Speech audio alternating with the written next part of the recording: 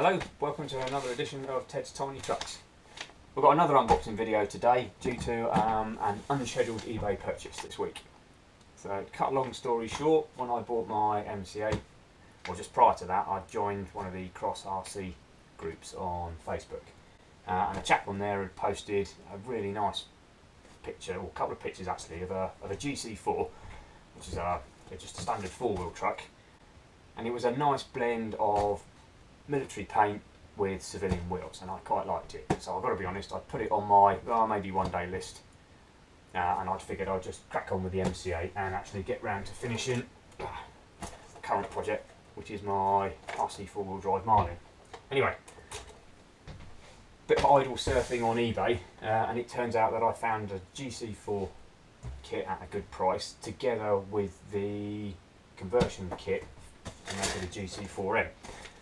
And I can't say it was a problem, but this came in at under half price at 65 quid on the bid, and the truck itself came in at 275 as opposed to normally about 435.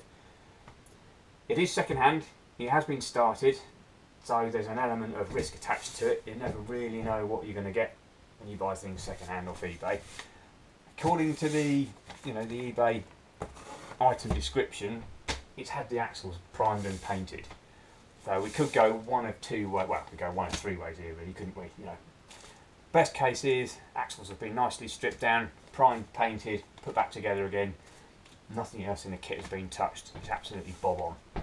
Worst case, mate's just picked the axles up, shot them with a can of primer, shot them with a can of black. Screw heads and hex heads are just filled up. Dog bones and everything else are slightly knackered, covered in paint, so the whole thing needs stripping down. And potentially you could have had a rummage around in all the boxes, in all the bags I should say, so everything's sort of mixed up. I'm hoping really for the top end or maybe something in the middle, but we'll have to see how we get on with that. So, he is very good. He just did package stuff up nicely, so hopefully I can just cut through the paper.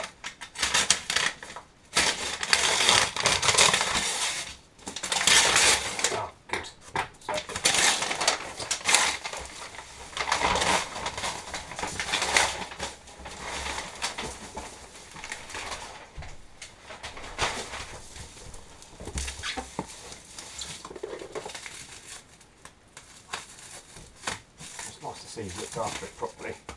And also pleased to report it's the box with the spelling mistake on the front.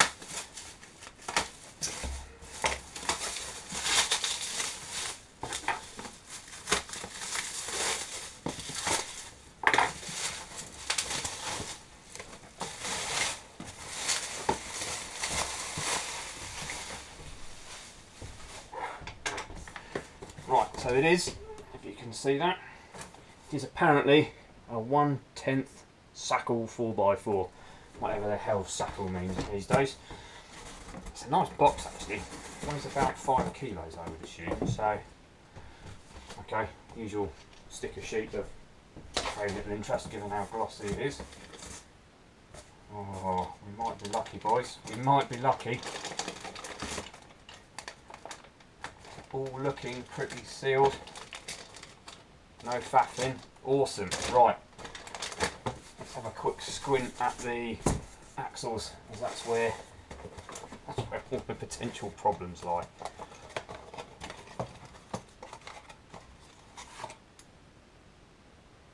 Well, we might get away with it. We might get away with it. Shot black. It's been masked up properly anyway, so the axles themselves look okay. The rear one does. Let's have a quick look at the front one.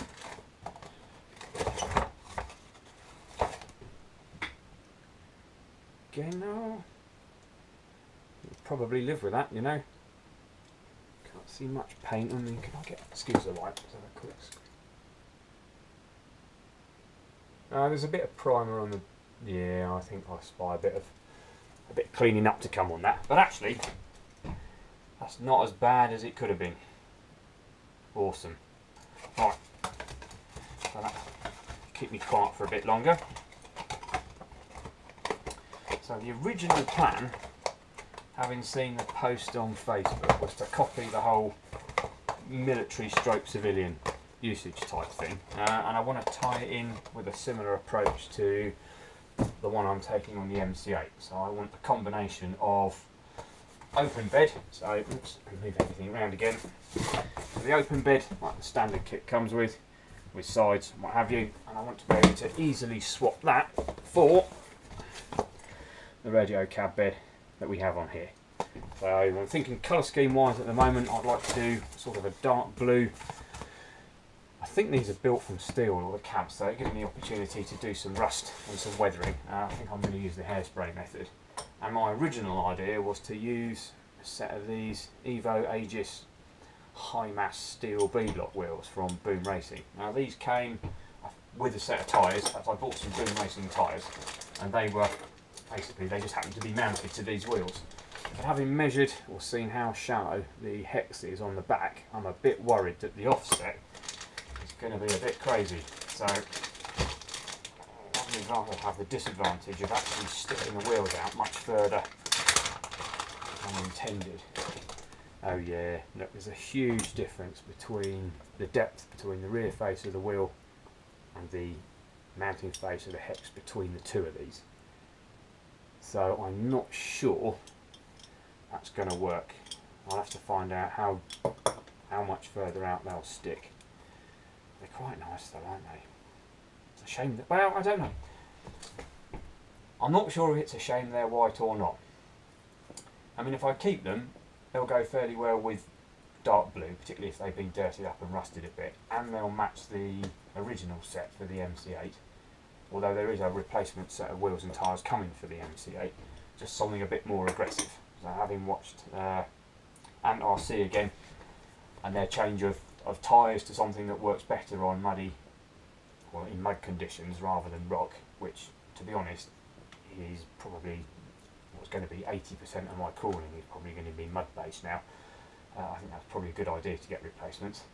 Be interesting to see how these go. They are a different tyre pattern to the military one. So the military spec wheel, the tyre, this one on the left, as opposed to what we call civilian spec on the right there. So wheel faces are different as well. I have to say, I prefer the detail on the civilian one, to be honest. That looks much nicer. Right, let's have a quick squint through everything else while we've got the box open. I'm also pleased to report I've upgraded to a 4G mobile broadband, as my previous broadband, well, we'll call it narrowband if we're being honest. You know, we're talking a 6-minute video was an hour upload. You know, sort of a 15-minute video was hitting an hour and 75. Hour and 75, hour and 45. It was just crazy. Right. Slightly more sensible length chassis rails this time round. Feel like aluminium, feel light enough.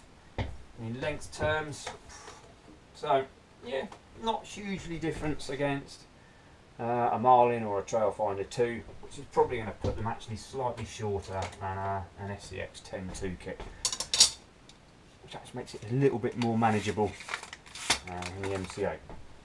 Maybe it's fun, a little bit smaller. In fact, I did want to have a look at the cab. Brilliant. Look at that for a one-piecer. Just fantastic. Plenty of detail. Very little mucking around with doors or anything else to do. Actually, that's really quite nice. So, I mean, comparison size-wise, given that they're both nominally 1/10 scale, it's going to be pretty big. Should look quite nice and imposing, to be honest.